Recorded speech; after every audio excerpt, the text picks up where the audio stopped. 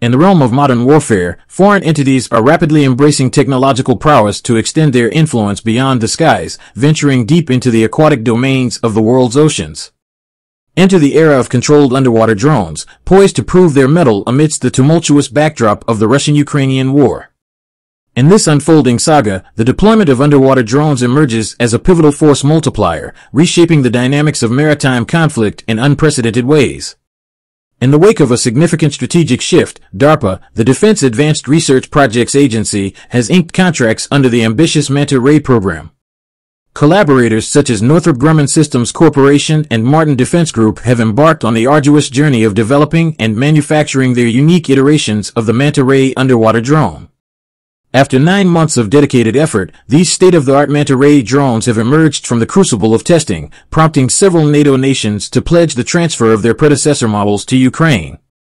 The vanguard of this technological tide comes from the British Navy, delivering 6 Remus underwater drones to Ukraine's arsenal. While ostensibly designed for mine clearance and humanitarian tasks, the Remus, signifying remote environmental monitoring units, harbors latent potential for an expansive range of combat missions. This eclectic sextet of British drones, transplanted into Ukrainian hands, may very well become potent instruments of conflict, altering the course of events. But let's delve into the chronicle of these submerged champions. At the forefront stands the Remus 100, born from the creative crucible of the Woods Hole Oceanographic Institution in Massachusetts. This remote-controlled marvel, often wielded for seabed mapping, underwater photography, and mine disposal in civilian domains, has taken on a military mantle as the Mk-18 Mod 1 Swordfish.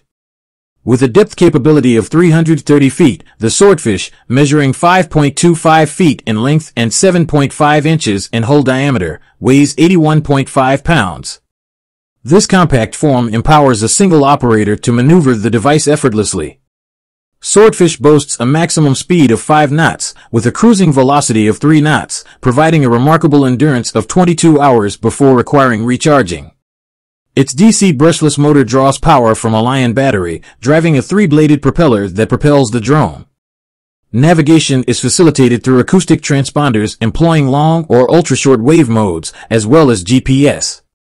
These transponders, numbering 5, contribute to precise location determination, ensuring optimal operational efficiency. The Swordfish's dual onboard sonar scanners enable the detection of objects as diminutive as a soccer ball. Upon identifying a potential threat, the drone approaches for visual confirmation via its camera. Operators assess the degree of danger and subsequently dispatch divers to the identified region, neutralizing the peril as per Royal Navy directives. Though not originally designed for submarine detection, the Swordfish's proficiency in reconnaissance, even in challenging visibility conditions, prompts contemplation of its potential in this realm. Apart from reconnaissance, Swordfish is adept at patrolling water areas, its operator monitoring real-time situations from a secure vantage point. Undetectable by adversaries and equipped with an intuitive interface, this drone represents an invaluable asset. Evidently, the deployment of British underwater drones has raised alarms in the Russian Black Sea Fleet's headquarters as Ukrainian naval assets deploy these covert operatives in the face of ship losses and encirclement in Odessa, Ismail, and Nikolaev bays. The pursuit of naval parity has been complicated by the presence of submarines, as the Russian Federation Black Sea Fleet's 7 units remain impervious to Ukrainian threats. The considerable depth of the western Black Sea, maxing out at 980 feet, offers refuge to Russian Varshavyanka-type submarines armed with caliber missiles. Employing these missiles, Russia targets Ukrainian cities, utilizing submarines to approach the Ukrainian coast and minimize air defense interception. In response, Ukrainian coastal defense leverages Harpoon missiles, capable of assaulting surface targets at water level, alongside domestically designed Neptune missiles. The Harpoon's limitation, however, lies in its ability to strike a submarine only during its ascent, coinciding with the launch of caliber cruise missiles.